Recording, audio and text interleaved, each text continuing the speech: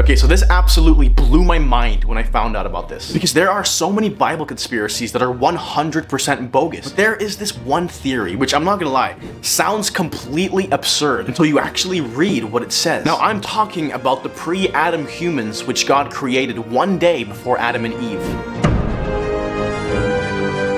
Okay, so in Genesis 1:26, we hear that God says, "Let us make mankind in our own image, in our likeness. Male and female, he created them. Then God blessed them and said to them, 'Be fruitful and increase in number, fill the earth and subdue it.' And it was so." And it was so. See, in days 1 through 5, when God creates the world, when God commanded something into existence, that thing would just burst forth, and it was so. Now on day 6, it tells us that God created man and women in his own image. Male and female, he created them, and he gave them the whole world to subdue. But the very next day, in the very next chapter, on day 7, God then places a man in the Garden of Eden, and his wife would be taken from his rib.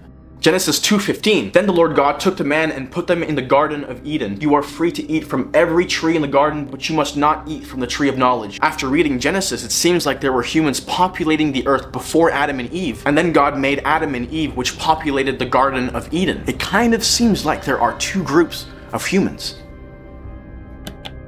I think the whole reason why people believe in this theory is because it accounts for a couple missing gaps in the Bible. You see, one huge question that Christians and skeptics have alike is, how did Cain find a wife and keep his line going? Because remember, after he killed his brother Abel, he was sent off into the wilderness pretty much alone. But before we know it, Cain goes on to build entire cities, but the Bible never really clarifies with who. So now the question is, who did Cain take as a wife? Well, of course, theory 1 is that humans were here on Earth before Adam and Eve. So therefore, Cain found a wife from the pre-Adam humans that already lived on the Earth. But let me just fact check all of you guys here real quick, because this all sounds very convincing, especially after you read it for yourself. But I am so sorry to inform you that this is more than likely completely false.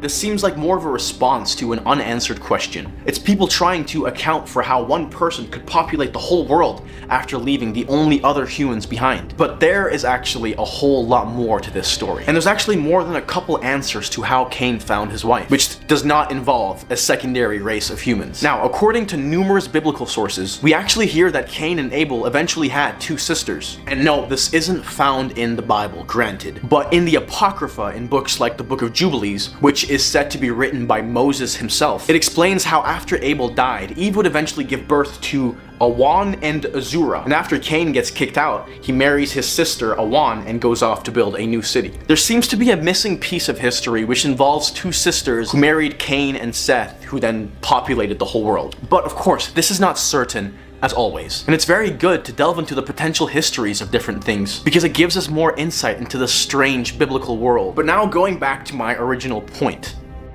Were there humans before Adam? Maybe.